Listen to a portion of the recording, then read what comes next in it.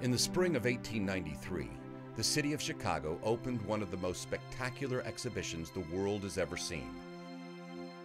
Built on over 600 acres near Lake Michigan, the Columbian Exposition World's Fair ushered in an era of brand new technology. The magical city was a monument to technological progress. It celebrated advances in industry and the arts. It introduced the world to Ferris wheels, ragtime, and hamburgers. But most importantly, it proclaimed the arrival of electricity as the world's new industrial energy. The monster machines that generated the power for this dazzling metropolis not only fueled the future of U.S. growth and modernization, it also gave Americans their first peek at the miraculous process that turned a dirty black rock into bright white light. And since then, the world has never been the same.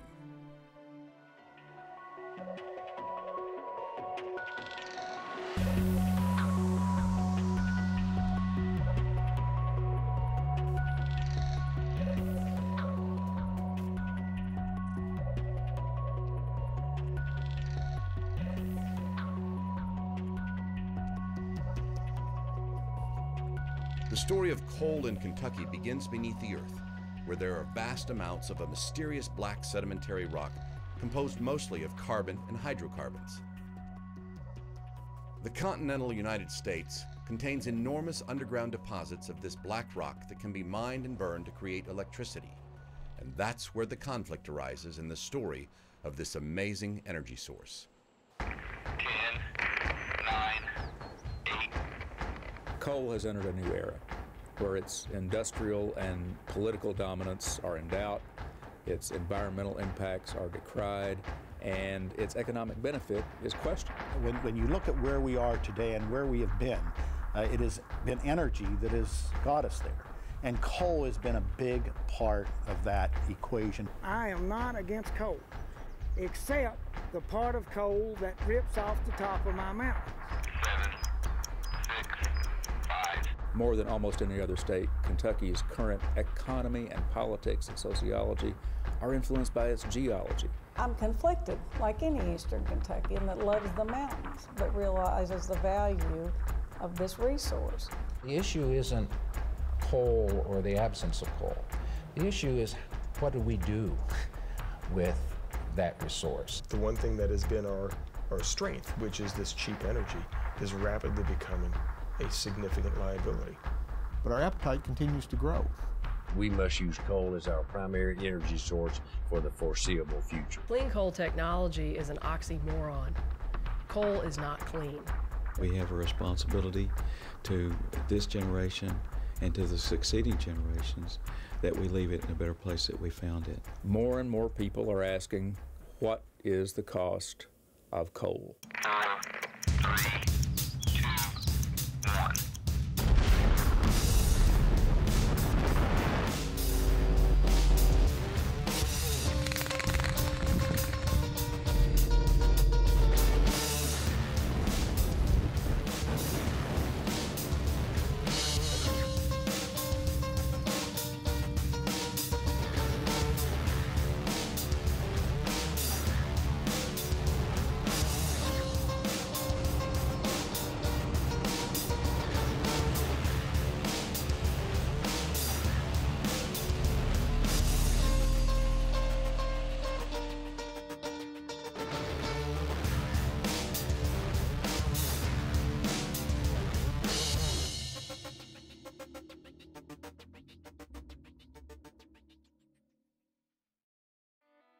Coal-powered plants like this one in central Kentucky produce the overwhelming majority of the state's electricity. A large plant can consume a daily average of 14,000 tons of coal. The generated heat sends 1,000-degree steam blasting through turbines that churn out more than 2,000 megawatts. And in fact, when you look at it, somewhere around 50% of the states in the United States get more than 50% of their energy from burning coal. So it's not just in Kentucky. Well, there is an increased demand for coal globally, largely because of the economic development of developing countries, primarily China and India. Globally, the need for coal is only increasing, and especially when you look at, for example, the steel market in China. There's a greater need for steel in these kind of countries as they need these materials as they continue to develop. They're not producing steel in the same manner we do. They still use beehive ovens and very antiquated technology, but they use a tremendous amount of coal to create this steel. Coal burning plants like this one supply the United States with more than half its electricity. And for Kentucky, that figure rises dramatically to 92%.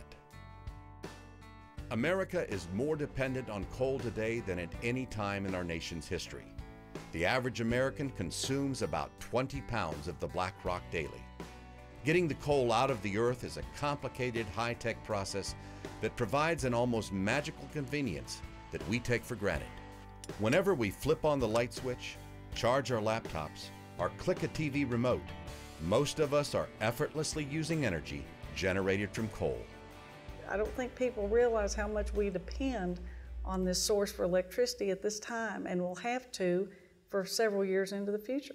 I was a typical ignorant American. I think that, until I was in my late 30s, I grew up in California, worked at Apple Computer, celebrated this sort of digital revolution, but really gave no thought to where the electrons come from that power this sort of digital economy of ours. My daughter was in the 6th grade and came home one day, and of course she was familiar with coal and mining. And her teacher was talking about mining and environmental damage from mining. And he made the statement that he couldn't understand why we had to mine so much coal. Why couldn't we just use electricity? A lot of people know we have more miles of running water than any state but Alaska, so they figure, oh, we got a lot of hydropower. That's where our electricity comes from. Hydropower is in single digits. Coal is the 800-pound gorilla. But there are problems with the convenience of coal-powered electricity. First of all, simply getting the coal out of the ground can be a dirty, risky business. Second, burning that coal produces large amounts of ash, sulfur dioxide, and mercury.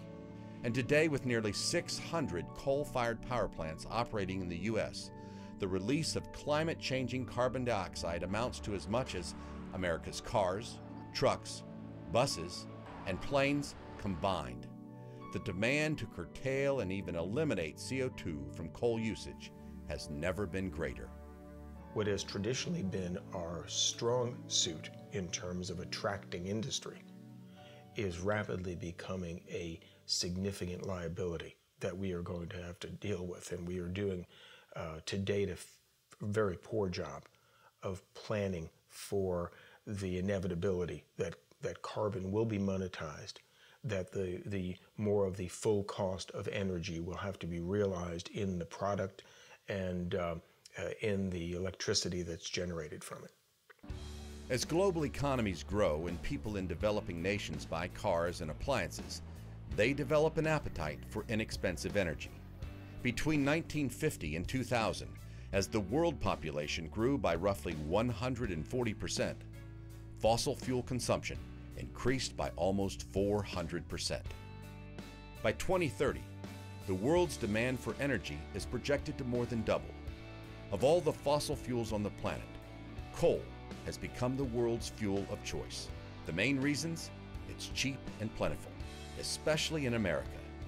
Just how much coal lies beneath the surface of the United States is staggering, and it's here where the issues also begin to surface over the coal mined in Kentucky.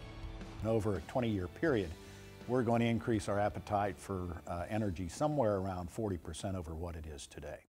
Many people compare the United States to the Saudi Arabia of coal. We have roughly 25% or so of the world's coal in this country. And Kentucky is the third leading producer of coal in the U.S. and for many years led the nation in production. But the role and impact it has within the state and its coal-producing communities is being challenged by a growing number of voices. It's easy to believe that we can just sort of carry on in our merry way about how we're going to develop electricity in the future. We're just going to figure out ways to use this, that technology will solve this all for us, and we don't really have to change our lives, change how we think about energy. And in that sense, this whole promise of coal is a false promise, because we are going to have to change. The nation, frankly, is quite comfortable getting along with other people's problems. And the fact that the Appalachian region has been turned into the nation's mineral colony is not something that upsets most people. They don't give it a second thought where their energy comes from until you flip the switch and it's not there. Coal is not the only viable source of energy. And if we learn to conserve and not use so much more than we actually need, we wouldn't need as much coal. We back away from coal, we could use solar and wind to supplement coal. We're not going to get rid of coal, but over 50% of our energy needs are supplied by coal now. Conservation is probably the biggest untapped energy source that we have. Do we use too much? Do we consume too much? Yes, we do. We have a very inefficient society, and that's one of the things I think that this country needs to work on to conserve our natural resources. If you look at, again, the world population, and you want to increase it by a third over the next 20 to 30 years, which people are expecting to do, we're going to end up using more energy. There is no way that this world can function based on the amount of energy that's needed to keep people improving their standard of living, keep people growing their economies without using every form of energy we've got. Some environmentalist campaigns against strip mining and coal-fired power plants have been so successful in swaying public opinion that the coal industry has started to take a more aggressive, visible approach to protect its interests. What you have here are some really committed activists who feel very passionate against coal, and then you have the industry I represent who are excellent at mining coal, but not adept at telling their story. And the industry is playing a very strong defense.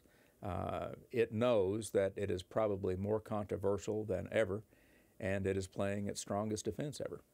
And one of the things that Friends of Coal is trying to do is tell that story. One of the things I'm trying to do is to make sure people understand this is what happens when you talk about restricting coal production. You're going to harm the economy, you're going to harm jobs, you're going to make that electric bill you get once a month go up. The industry's one reaction is this kind of visceral reaction where you heighten the rhetoric and you go out and you hire PR folks to talk about the importance of coal. And the other, and I think the more reasoned response, is to sit down and figure out ways that you can minimize your footprint and to diffuse some of the situation. The fact remains, if you use electricity in Kentucky, you're using energy generated from coal. The Commonwealth holds a key place in the U.S. production of coal. Today, the conflicted global energy debate has a very personal nature. Economics, environmental concerns, and technology are colliding with energy needs. With increasing pressures regarding these issues, we have to ask, what is the future of coal? But to fairly discuss that future, we must have the context of the culture and history of this powerful black rock.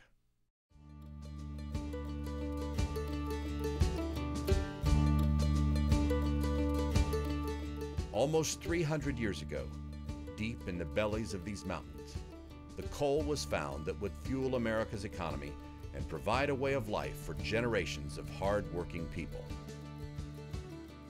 More than almost any other state, Kentucky's current economy and politics and sociology are influenced by its geology, and coal is probably the most important part of that geology. Well, since the late 1800s, it's been a very significant part of the history of Kentucky, the heritage and the development of Kentucky's economic base.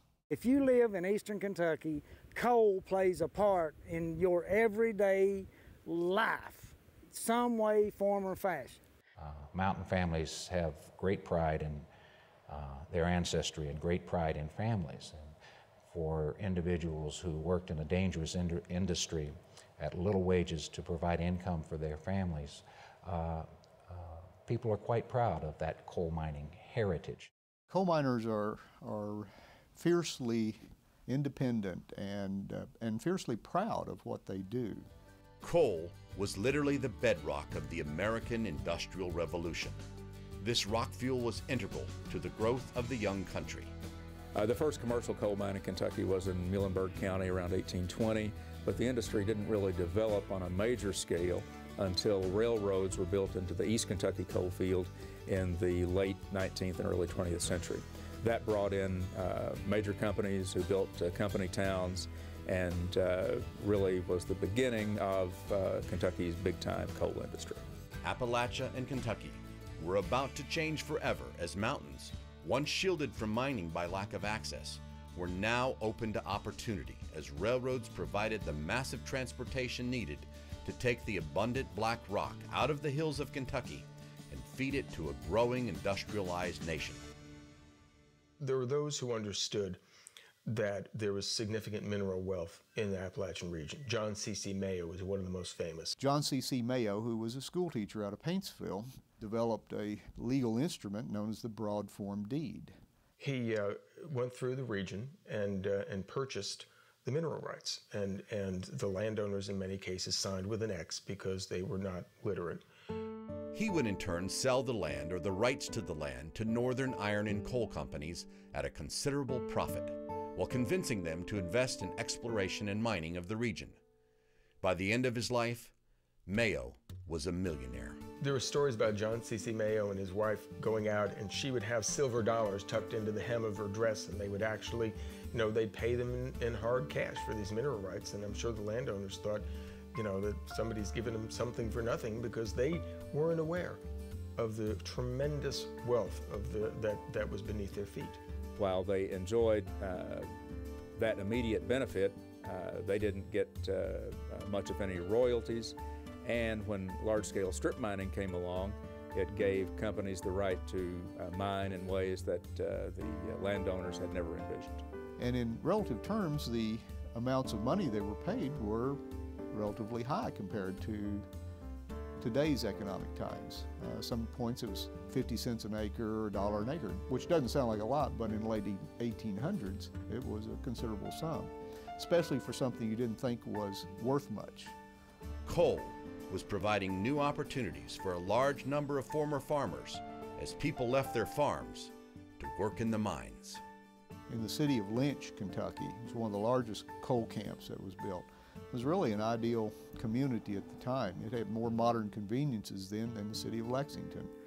I grew up here in Lynch, Kentucky. I was born in 1946, and the year I was born, there was 10,000 people that lived in this community.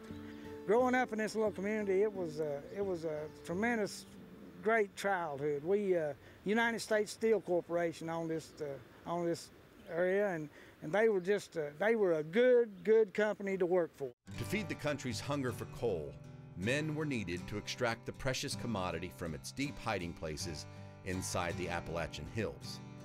Since mining coal could be an expensive affair, large companies were often the main players in creating mines. They hired workers who would relocate to towns created by the mining companies. Mines were often established in the rugged backwoods, far from regular towns.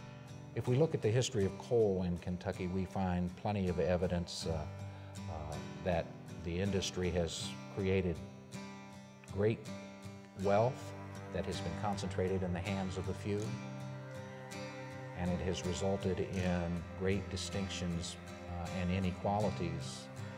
Certainly one cannot look at Eastern Kentucky and the persistent poverty of Eastern Kentucky without connecting that to a history that tended to benefit some at the expense of others.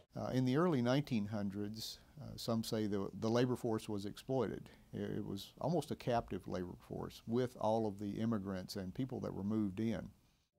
Under the leadership of John L. Lewis, the United Mine Workers sought to fight the stronghold the coal companies had on their workers. During that time period of the 1920s, there was a lot of labor strife in the coal fields, as there was a lot of labor strife throughout the country. The United Mine Workers of America moved in to organize the coal fields. A lot of the companies brought in their own guards, Pinkertons, and there were pitched battles. Harlan County became known as Bloody Harlan because of the labor strife that was going on. But as federal regulation began to quiet the labor wars, New battle lines for the land rights and the environment began to be drawn around the mid-century mark. Coal became an environmental issue when large-scale strip mining became common in eastern Kentucky. Here you had fairly steep slopes that were being mined. You had landslides, water pollution, injuries and deaths as a result, damage to streams and the landscape. And we had a mild strip mining law in 1954, but it really wasn't enforced. We got a better one in 1966, but with the change of administrations, it wasn't as well enforced as it should have been. And the lack of state enforcement led to the passage of a federal law in 1977. But under the federal law, primary enforcement is largely done by the states. Like I said, when we first started, we were faced with a lot of difficulties. We were faced with the states that resented our presence. They didn't want to be told by the federal government on how to do their job. We were resented by the operators who didn't want to be subject to new and more stringent regulations, and they didn't want to be told how to do their job.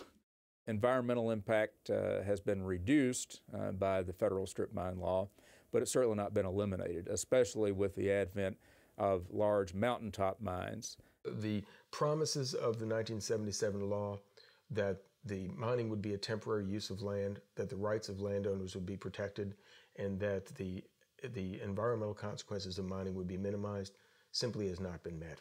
We were faced with some elements of the citizenry that saw us as a knight on a white horse, that had expectations of our agency that could never be met realistically.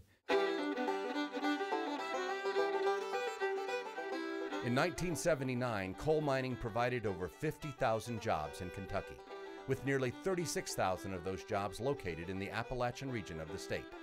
But primarily due to mechanization, by 1992, mining jobs in eastern Kentucky had fallen below 20,000, and by 2004, only 13,000 remained. Mining jobs have increased somewhat in the last few years due to rising global demand for coal, only to decline during a recession. But even temporary booms in employment have not negated the overall downward trend in mining jobs over the last 3 decades. Mining employment currently makes up only 1% of total non-farm employment in Kentucky. We have had periods of boom when there have been jobs available, but those periods of boom have always been followed by periods of bust when people have been forced to migrate and to leave. It has not been sustainable. It has not been secure. In eastern Kentucky, the coming of the coal industry and company towns turned a subsistence, agrarian kind of economy into an industrial, wage-based economy. And that is a recipe for social ferment and economic dislocation and sometimes dysfunction. The extraction techniques have changed, the mining camps have been built and abandoned, the jobs have come and gone. But the black rock is still here. And after almost 200 years of searching, digging, and fighting over it, one thing is certain. Coal is not just interwoven in the history, culture, and economy here. It's part of the soul of Kentucky.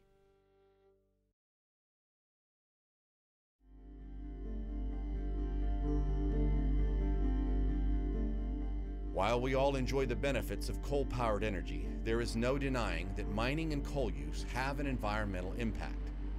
Today, coal's impact on the health of both local communities and the physical environment has become a major issue. The impact on the environment is ultimately impact on people.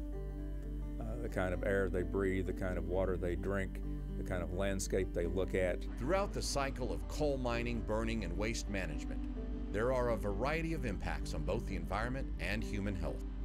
But surface mining is definitely one of the most controversial aspects of mining today. Of particular concern to many is the form of surface mining called mountaintop removal, conducted in the Appalachian region. Critics claim this process destroys not only the beauty of the land, but devastates delicate ecosystems. What I would like to see is a halt to surface mining, especially radical strip mining such as mountaintop removal. That is just so incredibly destructive. What I would say, it doesn't take a brain surgeon really to figure out the destruction this stuff's doing to our mountain environment. You know, you ask my clients what are the most significant issues, they're not going to tell you mountaintop removal. They're going to tell you it's the coal trucks, they're going to say it's the water loss that they've suffered. It's a whole gamut of the different indignities that are suffered by having mines as neighbors. My family's been right here for around 200 years. We never had problems with water until the mines moved in and started mining. We've lost 6 wells on this property. It creates a situation where runoff from rains is much harder to slow down. Everything picks up speed. It's not just a slogan that we are literally all downstream from this kind of destructive practice.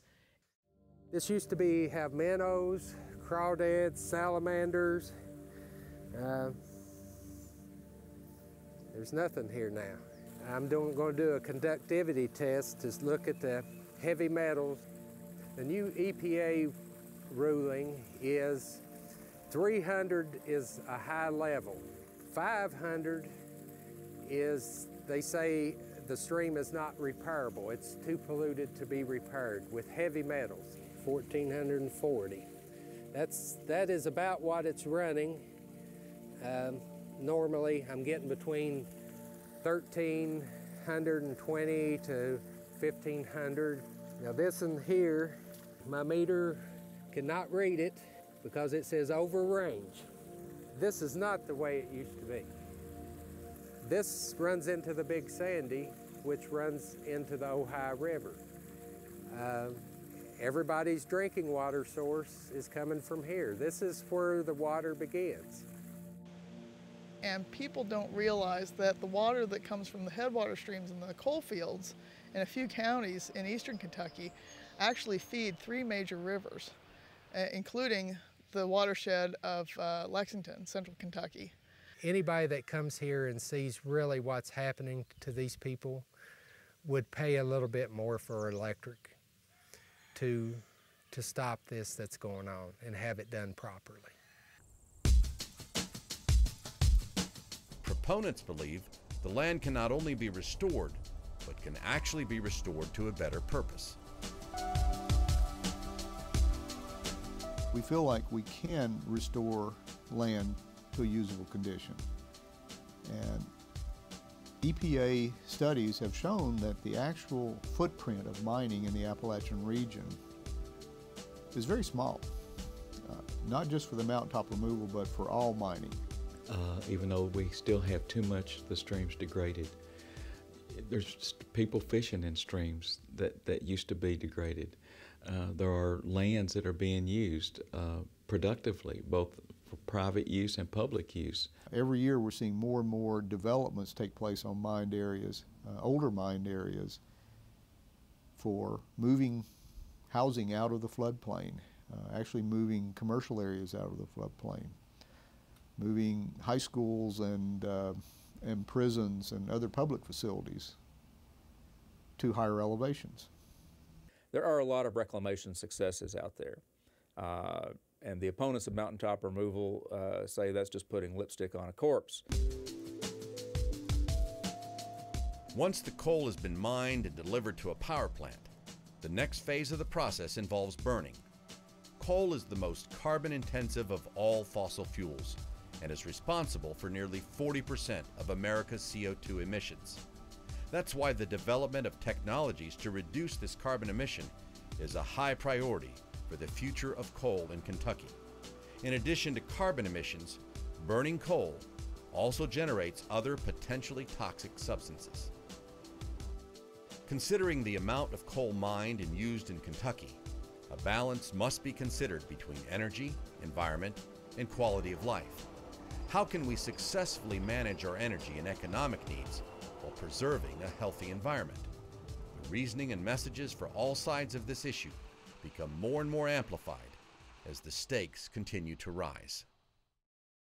The Turk plant was designed with carbon capture and storage in mind.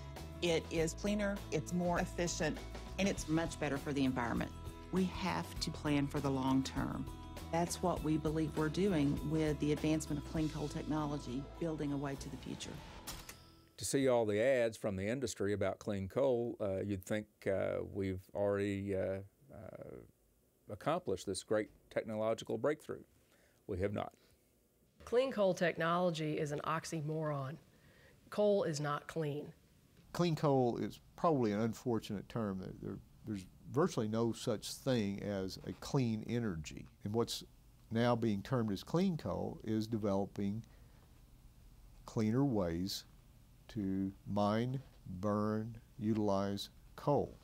The world's changing attitudes towards energy sources have major implications for Kentucky and its coal industry. Concerns about climate change are driving policy that favors cleaner energy sources and increasing fossil fuel prices. The voices for change and technological solutions are coming from the highest levels. The impression originally was given that, this is no problem, we can do this. Which we can do this. The no problem's the harder part. Yes, it is being done and it is being developed, and we can do it. It's just at what cost? And so we have to have solutions for how do we live with what we have now, and how do we use newer, better technology to move forward.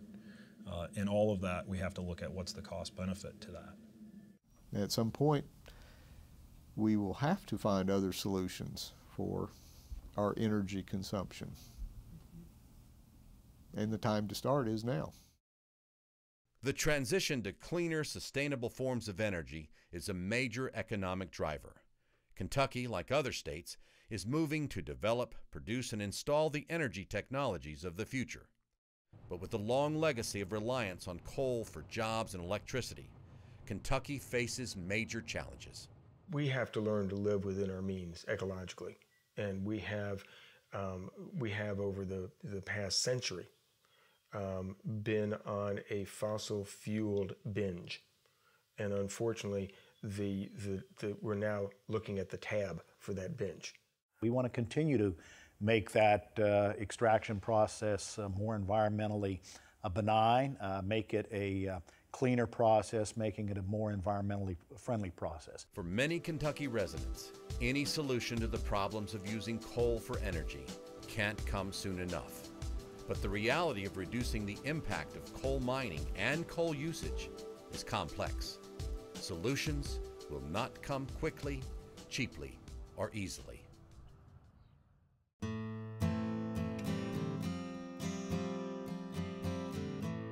The power and future of coal have elevated the black rock to a global topic, and for good reason.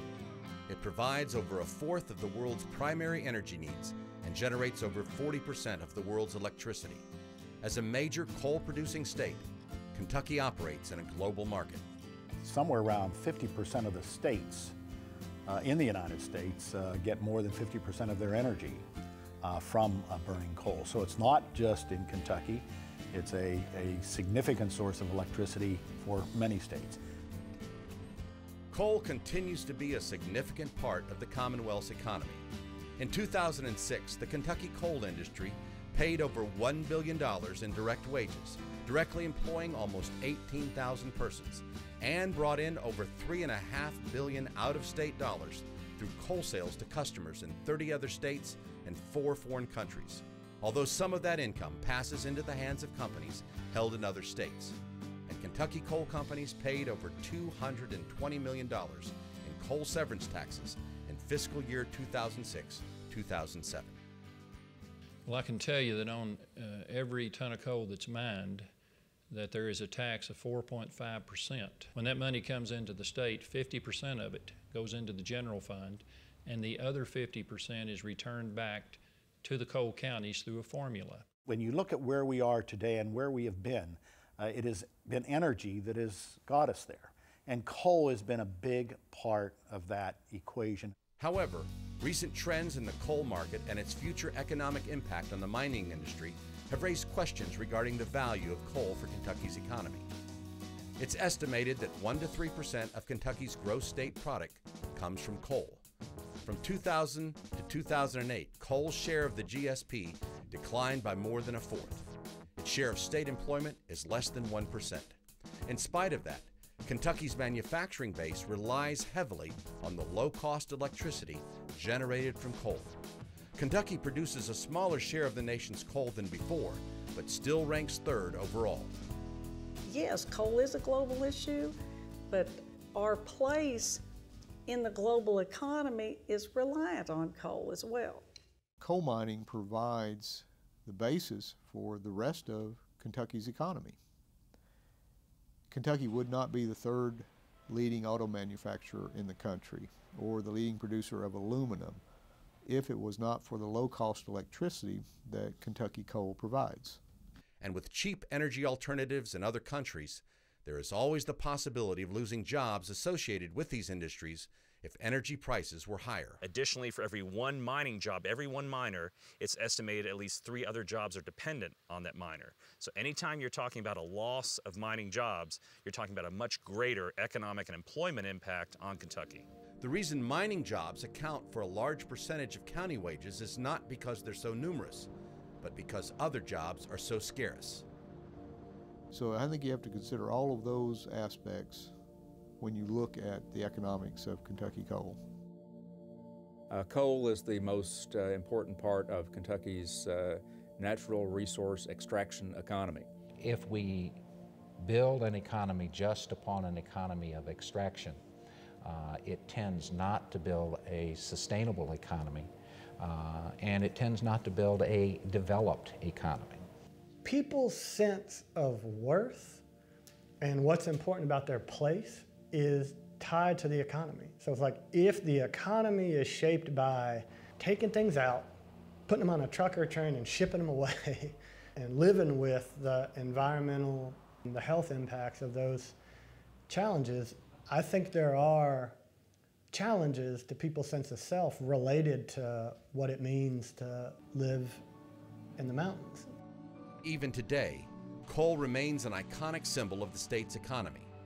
Mining jobs have provided good wages and opened up economic opportunities for generations of Kentucky families, bringing prosperity to some in a region with historically high poverty rates. What's important to remember about coal and the Kentucky economy is that it's an essential part of many local economies. It's the only good-paying job other than teaching school in a lot of counties. As far as the employees themselves, these are employees that are often making more than $60,000 a year. They've got great health benefits.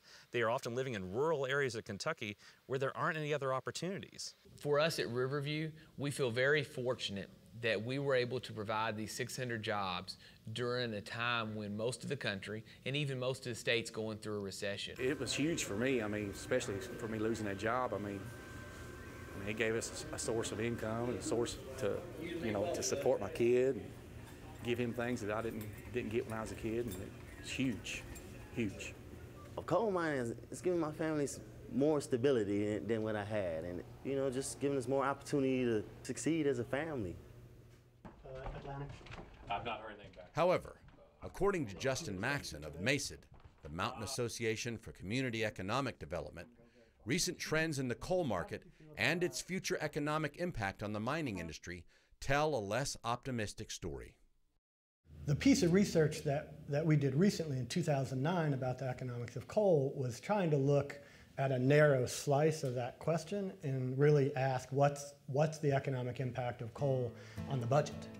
In the year that we looked at all of the income, so income taxes to the state from coal and all of the other revenues in terms of fees, etc., and then we looked at those same costs, the industry was a net cost to the state, not a gain. Clearly there are other challenges that have made the economy and economic development of Appalachia hard. And it's not only coal, but the politics of coal and the history of economic development and the role that coal has played is unique. Critics argue that the report does not adequately account for some important aspects, while including other, less relevant information. The research presented by MACID does underscore the need for more study on the economic impact of coal and mining in the state. Some of the skeptics about coal say that it has inhibited non-coal development in the coal field of Appalachia. I think that is probably true in some cases, but there's not a great deal of research to actually establish that. I think that there's a lot of anecdotal evidence, though, and there probably has not been the kind of attention locally and at the state level to developing non-coal jobs in the Eastern Kentucky coal field. We keep throwing ourselves at big manufacturers to try to attract them to the state, and we ignore in doing that most of the growth occurs from investment and growth in small businesses. We still aren't where we need to be. There's absolutely no question about that. But we're beginning to bring in additional industries. We are beginning to strengthen the existing industries outside of coal that we have. We're working on things like cultural tourism and ecotourism that we think can sustain us for some time to come. Kentucky's competitiveness in the coal industry has declined in recent years, losing market share both in Kentucky and in surrounding states. In 1992, 82% of coal used in Kentucky was supplied by producers within the state. Nearly 10 years later, that number had fallen to 60%. Kentucky's share of the Kentucky coal market declined as other states increased their shipments of coal to the state. West Virginia, Colorado, and Wyoming gained the most ground in Kentucky markets during this period. I mean, Western coal has gained dominance, the dominance that used to be Central Appalachian coal, because it is so inexpensive to mine. And it is being shipped across the country now, burned in places that used to burn coal from Kentucky. But the high BTU content is what's sort of maintaining the market for Central Appalachian coal. In the West, they can mine that coal very easily. I mean, these coal seams are 100 feet thick, all right? So it's unbelievable how easy it is to extract that coal. However, from a quality perspective, when you take a look at Kentucky coal, well, our coal is high in BTU. I mean, it's maybe not twice the BTU, but it's certainly a much higher in BTU content. And as a result, you get a much more efficient burn with Kentucky coal. But the final considerations about this black rock must include the number of people in Kentucky who live, work, go to school, and play as a result of the electrical energy provided by coal. Currently, coal provides over 90% of the fuel for energy for over 4 million people in the state. From agriculture to automobiles, from schools to hospitals, all depend on electricity. The question Kentuckians have to consider is, what's the value of coal in the Commonwealth? The rapid and dramatic changes in the world's growing need for energy have major implications for Kentucky and its coal industry. If they don't figure out a way to capture and sequester carbon dioxide from burning coal, the industry is in terrible trouble in the long term. And in some places, maybe in trouble in the short term. When you realize that 50% of all electricity in the United States comes from coal, it would be almost impossible to replace that with renewables. While research continues in the areas of biofuels, natural gas, and solar, it's unlikely fossil energy will leave the energy scene quickly.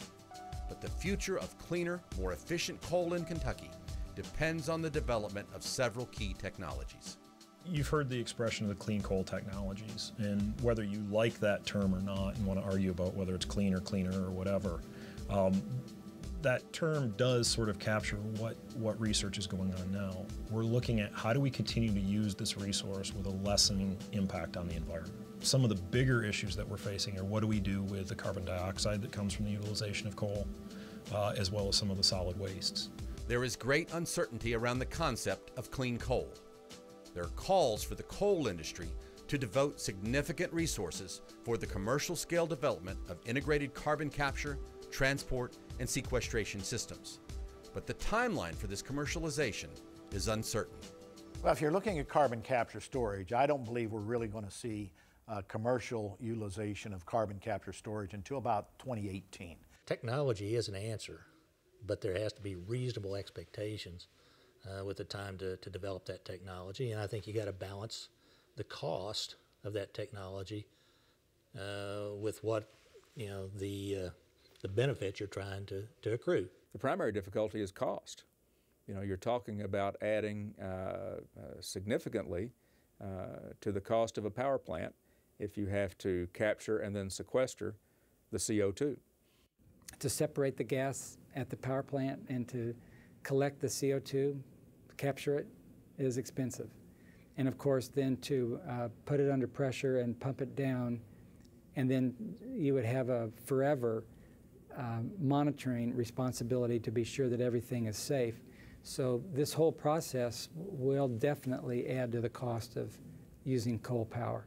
There's a pilot plant in West Virginia that appears to be more economical than they expected, but it's still going to add substantially to the cost. And that has to be passed along to people who use electricity. But what we need to do is to send a clear message to the marketplace that all forms of energy have a footprint, and that that footprint has to be accounted for in the pricing of that energy. That's why the science of clean coal technology is a major focus for researchers. CO2 sequestration, or carbon capture, is one of the key areas currently being researched at the Center for Applied Energy Research at the University of Kentucky. CCS, carbon capture and sequestration, is sort of the shorthand. A lot of people also say carbon capture and storage. After we capture the carbon, which is really necessary, it's the first half of the process. We get this into a liquid, we transport it to where we want to sequester it, and that really means putting it into a holding area. We usually think about geologic sequestration, where we're going to put it underground into a reservoir that will keep it there. That may be either an active or a played out oil field, gas field, or just into, you know, open pore space underground. Well, UK, with several industry partners and with the state Energy and Environment Cabinet, drilled a hole in Hancock County to a depth of 8,126 feet. The point of drilling this pilot hole was to pump CO2 into the formation to see if it would accept CO2 under pressure, and it did. This is the second phase of UK's carbon storage research program. In 2009, 300 tons of CO2 were pumped into this test well. The results have been encouraging. Roughly 1/3 of the United States carbon emissions are emitted from coal-fired power plants. To stabilize and ultimately reduce concentrations of this greenhouse gas, it is necessary to employ CCS, carbon capture and storage technology. CO2 actually occurs in the rock formations naturally. So when we do sequestration, we're not doing anything a lot different than what nature does in other places. Environmentalists who oppose coal mining and coal energy also worry that sequestration could simply trade one problem, climate change, for another one, water pollution.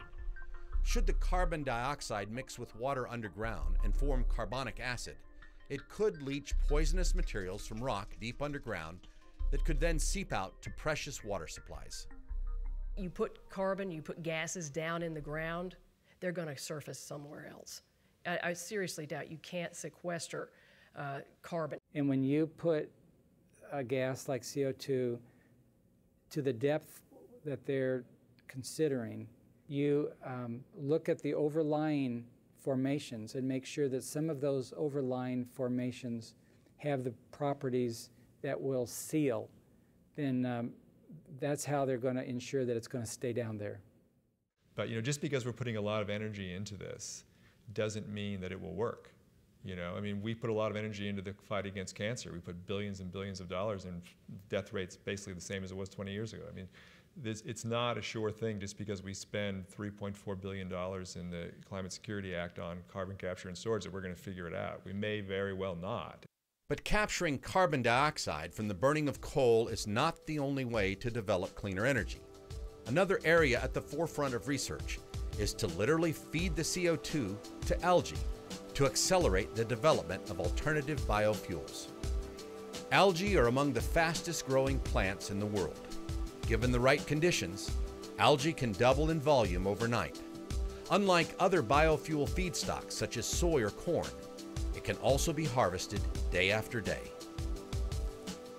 Up to 50% of algae's body weight is comprised of oil, whereas oil palm trees, currently the largest producer of oil for biofuels, yield about 20% of their weight in oil. Soy produces some 50 gallons of oil per acre per year, canola 150 gallons, and palm 650 gallons. But algae is expected to produce 10,000 gallons per acre per year, and eventually even more, making it a significant potential renewable energy source.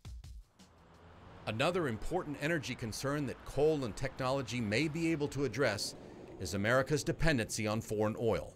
I think it's a national security issue to the point of it's here, we own it, we can produce it, and it has a historical significance, and I think it's going to be necessary to carry us into the next 2 generations. Researchers are seeking ways to more efficiently turn coal into liquid fuel through the Fischer-Tropsch process. Could the future of fuel production lie in a secret unlocked by German scientists during World War II? Today, the Center for Applied Energy is advancing this technology with a Fischer-Tropsch plant, currently the largest open-access coal-to-liquids testing and development lab in the world. Coal-to-liquid products are versatile. CTL fuels can be used to run a variety of vehicles, including cars, trucks, tanks, and jets. But there are challenges. Carbon dioxide, a leading cause of climate change, is released when coal is liquefied and again when the CTL fuel is burned. In order for CTL products to enter the mainstream as a viable source of transportation fuel, scientists and researchers believe they must find a way to limit carbon dioxide emissions. Another factor, building a coal-to-liquids plant can cost billions of dollars. While uncertainty remains about future energy sources, one goal is clear: advanced technological solutions must be found in order to answer the growing concerns of both energy needs and the environmental and human impact of coal.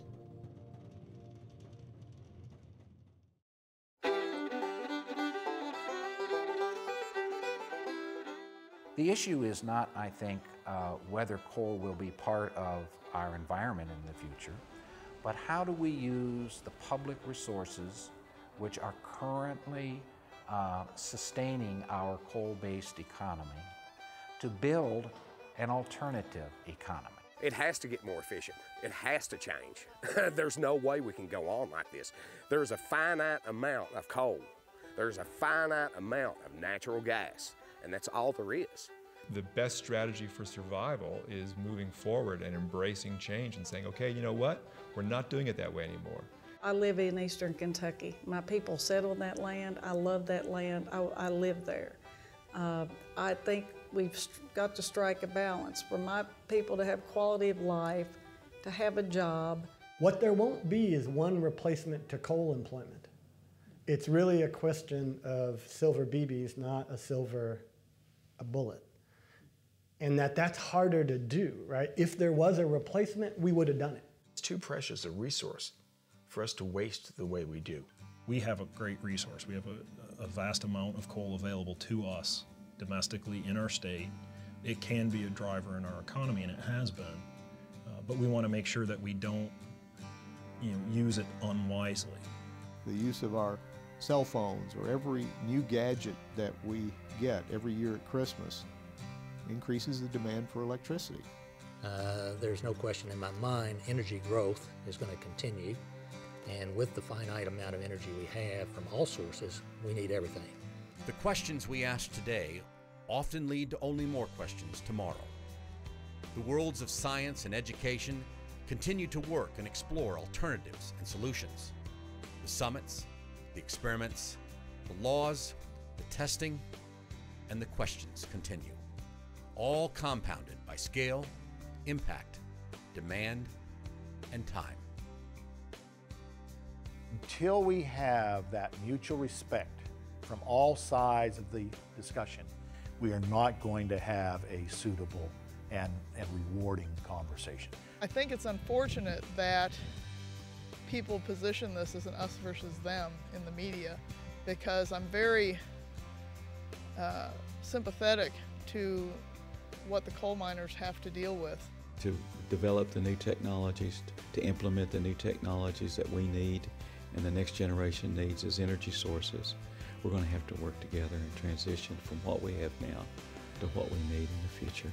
It's a marvelous opportunity. People need to keep current on these issues because they are constantly being debated in the public policy arena. And in a democracy, people who have the facts ought to have power. Unfortunately, sometimes the facts take a backseat to opinion and lobbying and influence. I think if people can focus on getting the facts and keeping them current, that will lead to good policy.